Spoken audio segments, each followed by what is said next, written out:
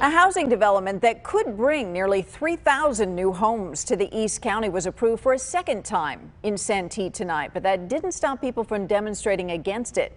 Fox 5's Liberty Zavala on the push to get the issue on the ballot.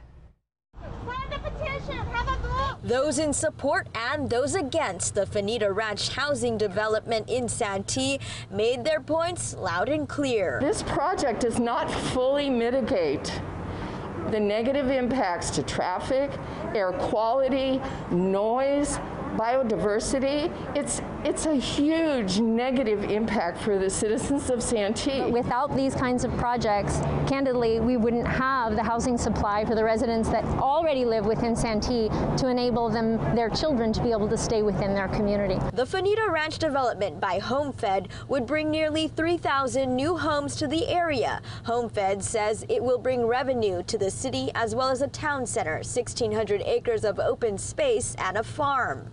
It's a complete master plan that brings in a new school, a new fire station, beautiful new amenities like parks and trails and open space. But some worry the project would cause traffic gridlock and urban sprawl in a high fire hazard zone. The traffic that is going to result from this project, we already have terrible traffic in Santee. And this project is going to generate 26,000 vehicle miles driven per day because of this project. Santee roads cannot absorb this many vehicles.